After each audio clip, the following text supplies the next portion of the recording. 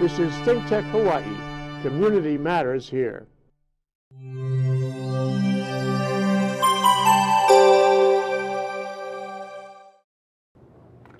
And welcome to another episode of Likeable Science here on ThinkTech Hawaii. Likeable Science is all about how science impacts all of our lives every day, and we're going to see that very, very clearly this episode because I have with me R.B. Kelly. Welcome, R.B. Good to see you. Thank you. Good to be here. R.B. Kelly is a body language boss. And so let's just jump right into this and tell me what body language is. Well, body language is part of nonverbal communication. So nonverbal communication is made up of 3 different areas. But nonverbal communication by itself comprises between 60 to 93% of all communication. That's huge. Yeah. The vast majority of communication is coming through nonverbal. So nonverbal is made up of 3 different areas. First, there's body language. That's what you're doing with your hands, with your facial expressions. Are you taking up a lot of space, leaning in, leaning out? All of that sends different messages about where you are at any point in time. The second part of nonverbal communication is voice tone. If I was to say, "Hi, I'm Arby, it's nice to meet you," that would send a very different message from, "Hi, I'm Arby, it's nice to meet you." Right. Or even, "Hi, I'm Arby, it's nice to meet you." All of those 3 things are coming through in the voice tone with a little bit of body language on top. And then the third thing for nonverbal communication is ornaments. This is basically your outside package, the colors and styles you choose to wear, haircut, makeup, jewelry, tattoos, all of that sends different messages about you.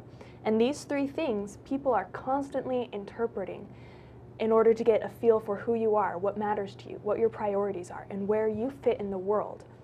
Right, those things, without them ever saying a word, they're going to judge you on sort of how connected they are to you and whether those connections are positive or negative, Exactly. good, bad, indifferent. Exactly. Yeah, and they'll do a lot of that without ever recognizing it, without even having a clue that they're making those judgments about you. That's what makes it so dangerous if you're not aware of what body language is and what messages you're sending or you're picking up. Because you'll look at someone and you'll just put them into a box without ever knowing them, without consciously knowing you've judged them wrong. You'll just say, "Oh, it's my intuition," or "Oh, I'm a good judge of character," but you have no idea what kind of judgment you've just made or what the consequences are.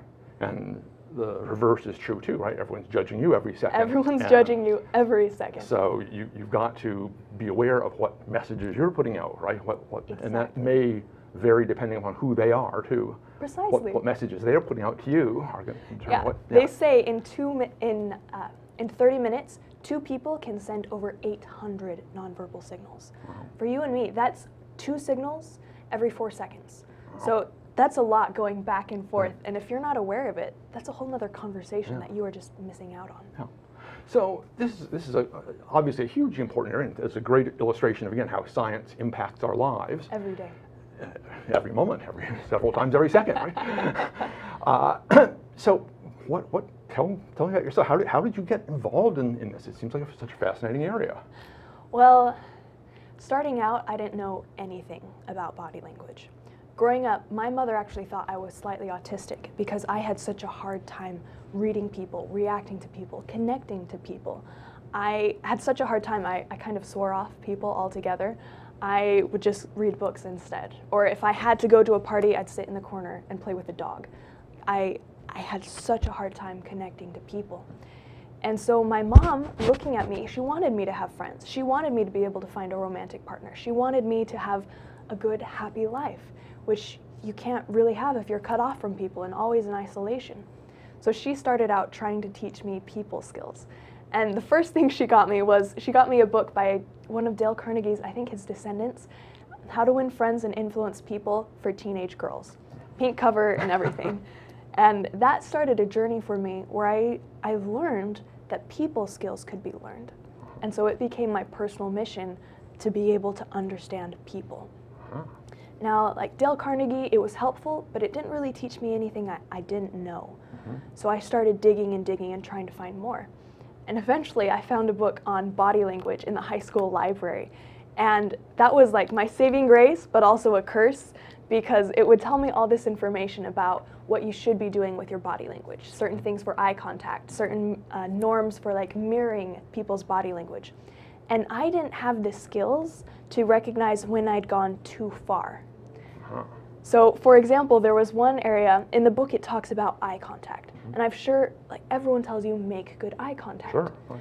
But no one can describe exactly what good eye contact looks like. And so in this book, I thought I'd found the answer. It said you should make as much eye contact as comfortable.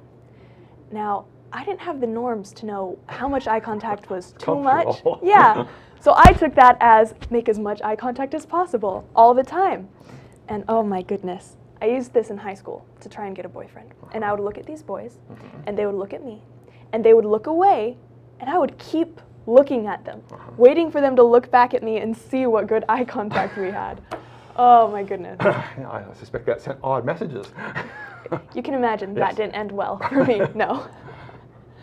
I see. So, and this, you kept refining things. Kept obviously. refining things, Right. kept refining things. Eventually I found my husband, met and married him. And then after I was looking for something I really wanted to do with my life, I remembered what a difference body language had made for me. How I went from not being able to read anybody, not being able to talk to anybody, to being able to start up a conversation with anyone, anywhere, anytime. And I knew that had made such a huge difference for me that there would be other people in the world who were suffering from that same kind of isolation.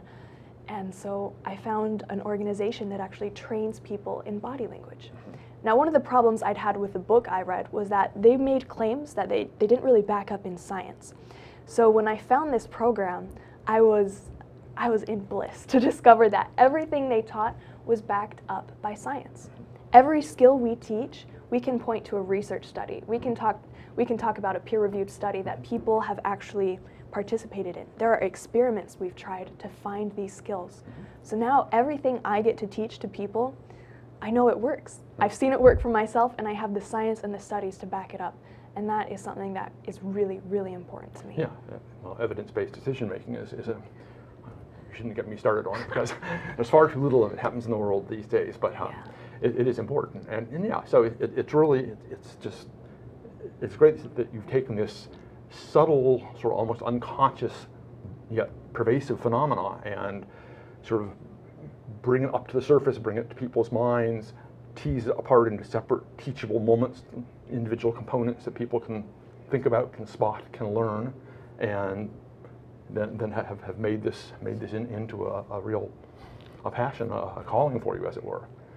It really has become my calling. And so what do you do with this? I mean, well, when I first started out, this was a problem because you can use it in law enforcement, you can use it for realtors, sales, entrepreneurs, customer service. I used it with teachers, I used it with students.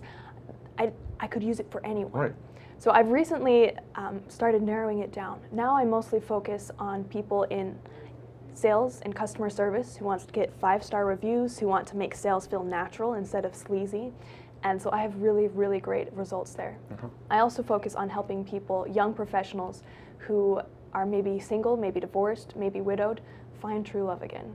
And it's amazing how much body language comes into play when it comes into romance, because almost everything actually comes down to the nonverbal communication, which is really exciting, really fun to watch. Yeah, I mean, the words we use are while important, are relatively trivial compared to the other messages we were sending out and all that. Yeah, people won't listen to the words we say, or will hear them wrongly.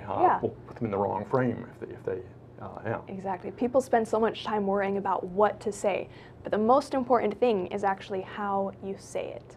Right. Yeah. How you move, how you present yourself as you're saying it, as it were. Exactly. Right, right. Exactly. Yeah. It's sort of an odd parallel. You've perhaps seen this example. It's called the importance of correct punctuation, and it's a letter that's written word for word the same, but just punctuated differently, and the two letters, I mean, read absolutely opposite. Absolutely opposite. Yeah. Or like, don't eat, comma, grandma. Right. Versus, don't eat, grandma. Right. Punctuation matters, and so does your body language. Right. Yeah, exactly. And it's that sort of those subtle, almost punctuation kinds of things that people don't even notice in reading, right? Yeah. But are so important for the meaning. So important. Studies show nonverbal communication is 12.5 times more powerful than verbal communication. And the way this looks, if you have someone whose words and body language don't line up, you're always going to believe the body language. I'm sure you've had a friend who says, "I'm fine." Right, but you know from that posture, you know they're not. They're You angry. know they're not. Right. They're rejecting you, they're keeping you at a distance, they're pissed off. Yeah. They're pissed off, exactly. Yeah. And growing up, I was taught to be polite. I was taught to say nice things, to make sure I wasn't hurting people's feelings with my words. But I think everyone's been taught that. And so the trouble we get into is that our words are being deceitful. They're being filtered. We're not saying what we mean. But the truth is always coming out in your body language. That's interesting because we deal, a lot of my work takes me out into the South Pacific Islands.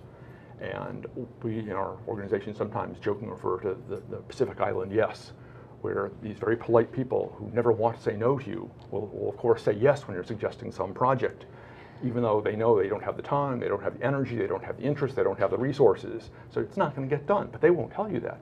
And so wouldn't it save you Right. so much trouble Right. if you could look at them and be like, they're saying yes, but I can see they mean no. Right, yeah, and there probably are actually subtle cues, even though I suspect these kind of cues vary a bit from culture to culture. There's a little bit of variation. Right. One of the principles for nonverbal communication is that the vast majority of it is cross-cultural. It's universal. We make the same body language as babies, and these children, they make the same, whether you're in Japan, whether you're in America, whether you, we actually studied people in Papua New Guinea before it was ever exposed to Western culture, and we found the vast majority of body language is exactly the same across cultures, no matter where you come from, no matter who raised you. Right, yeah, you can read facial expressions. Facial somebody expressions, from posture. There's a little bit of difference in eye contact norms. There's a little bit of difference in like how acceptable it is to be close to someone. Right. And a little bit of difference in hand gestures. Like A-OK is not always A-OK. Right. Yeah. Yeah, can get you into trouble. Right, but there's it is a universality, and that makes perfect sense, sort of biologically, right? So Yeah. we're all in species. It's in our DNA. Yes, we have to be able to judge one another very quickly and accurately. Yeah. From things like posture, before a word was said. And I think it's so cool how this happens, because your brain's #1 priority is staying alive. And so you are here, I'm here, you're here, because our parents and their parents and their parents stayed alive long enough to pass on their genes. So survival is encoded in our DNA, which means we have innate skills about reading danger and staying away from it. Sure. And that's where reading body language comes from. We learn how to read dangerous people and stay away from them.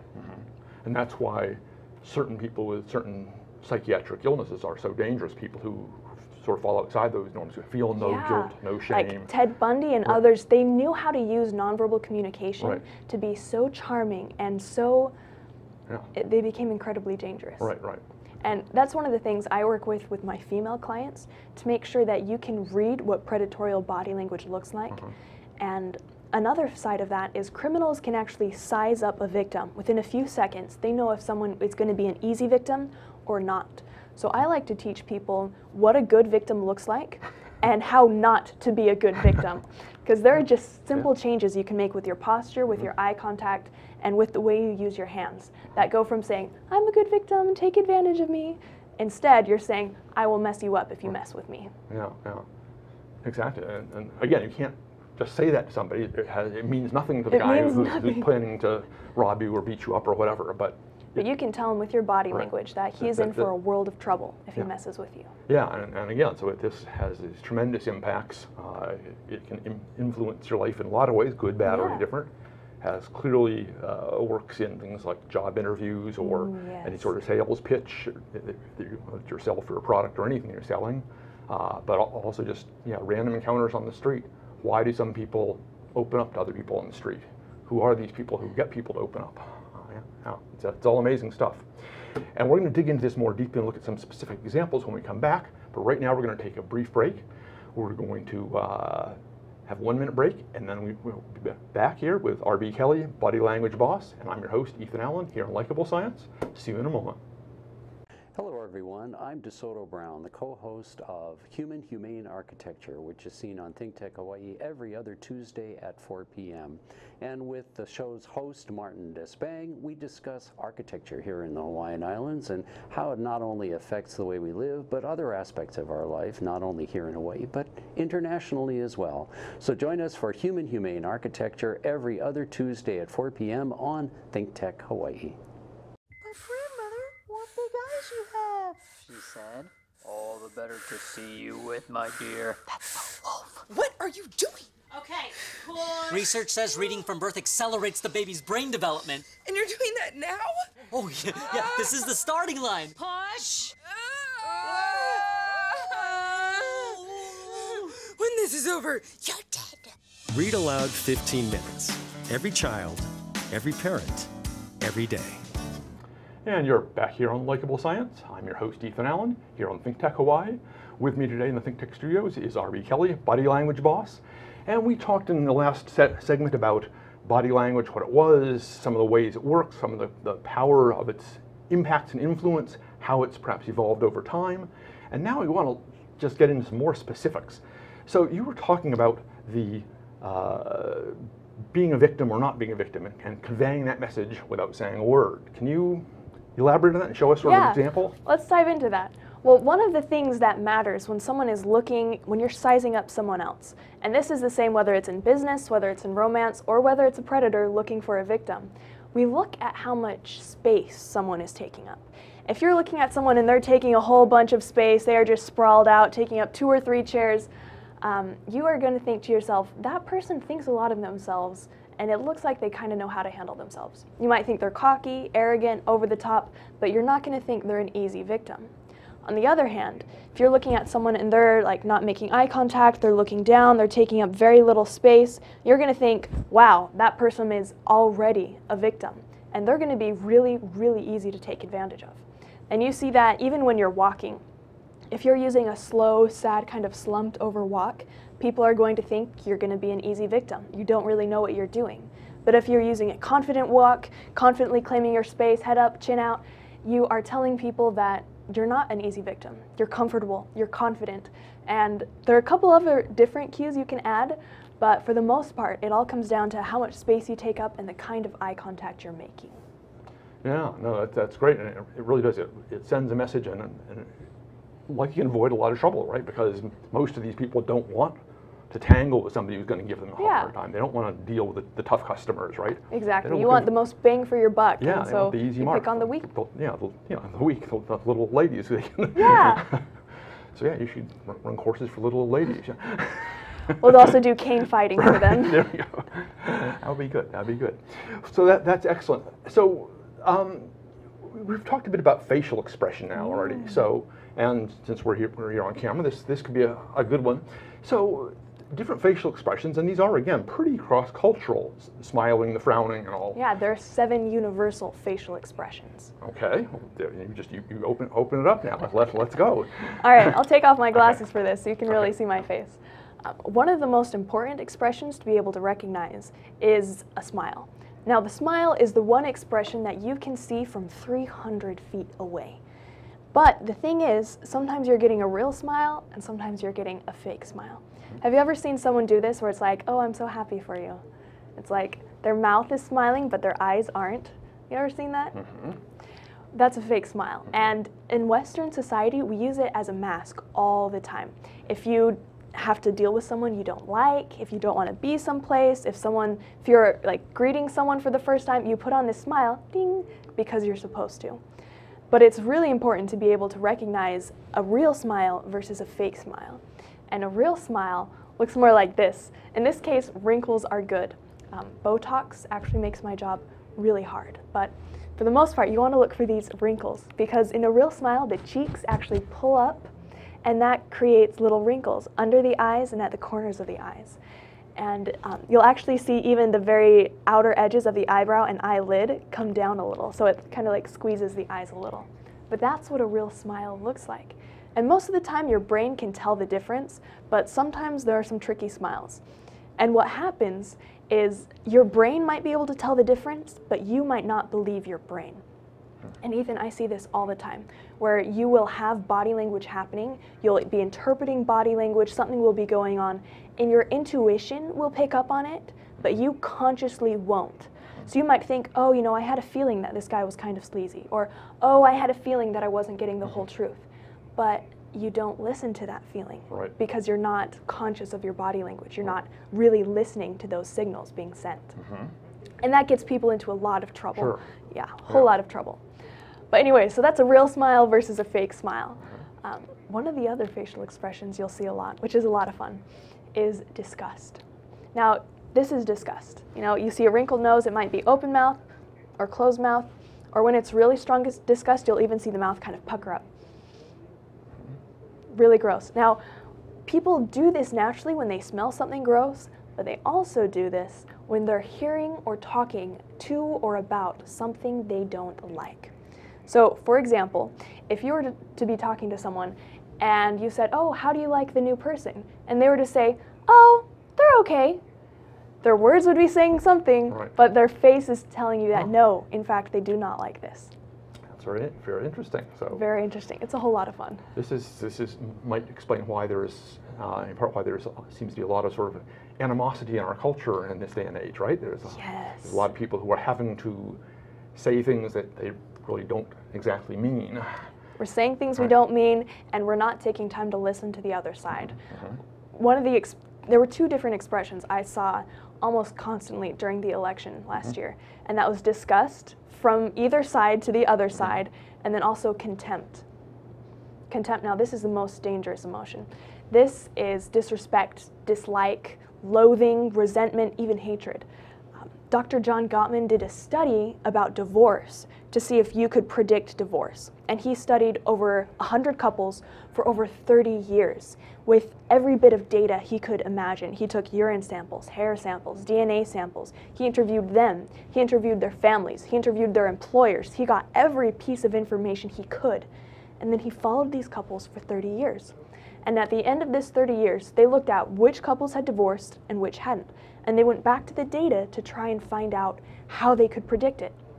And they found there was one thing that signaled with 93.6% accuracy which couples would divorce. And that one thing was contempt. Right. Yeah.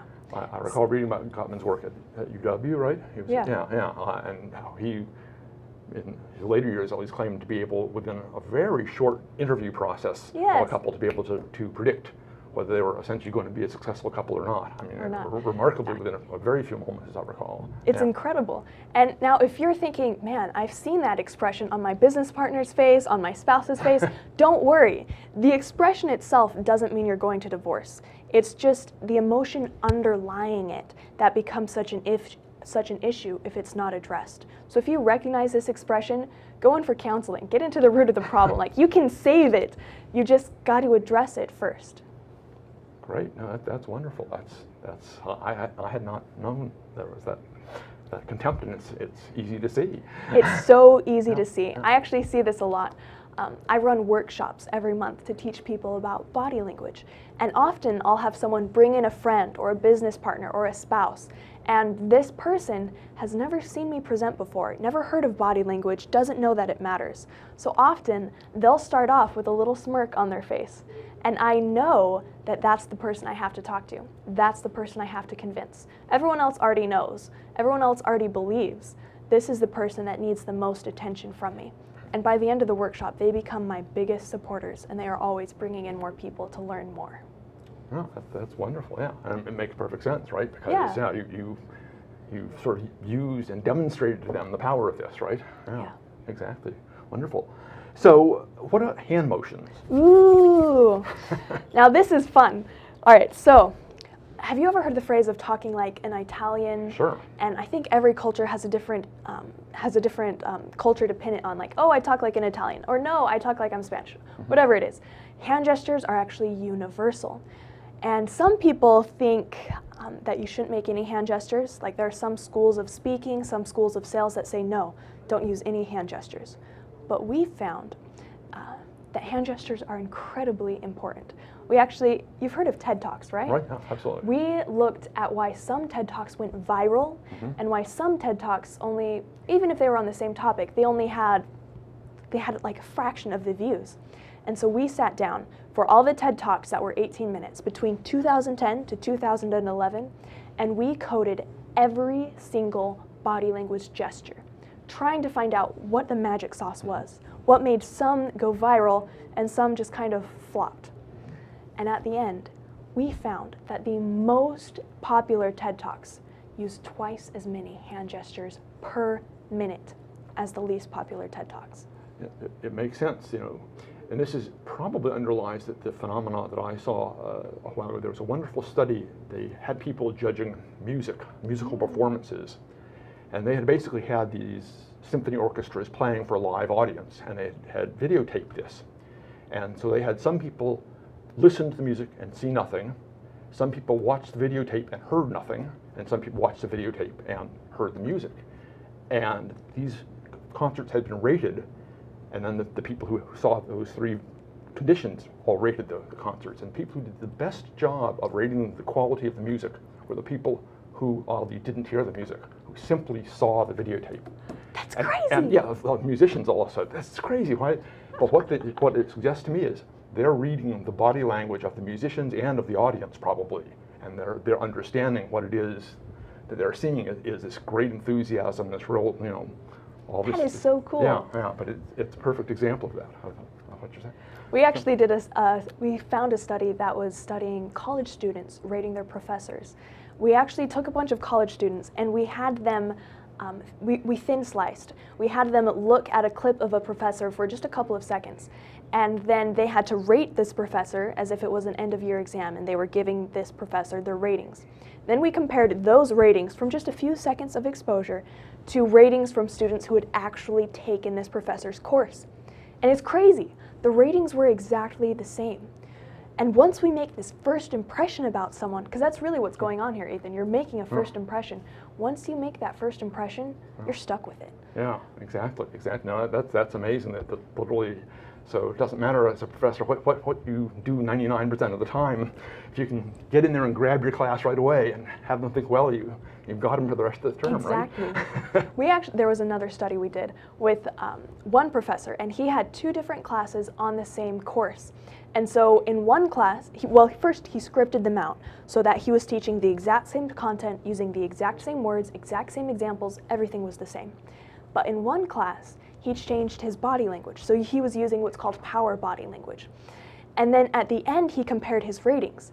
And he thought he would be rated higher in like instructor knowledge or approachability, but he'd actually been rated higher in 5 different areas. And one of them was textbook quality. Even the textbook was seen as better when the teacher had good body language. This is amazing. This is phenomenal. It's phenomenal. Yes. Well, this has been wonderful. Unfortunately, we are running short on time, because we could obviously go on about this for hours, I can tell. But I do want to thank you very much for coming by here and for sharing your wealth of knowledge here. Again, R.B. Kelly, Body Language Boss. You're online under that. Bodylanguageboss.com. I hope you come visit me. Yeah. All right. Well, thank you so much for being here. It's been my pleasure. Aloha.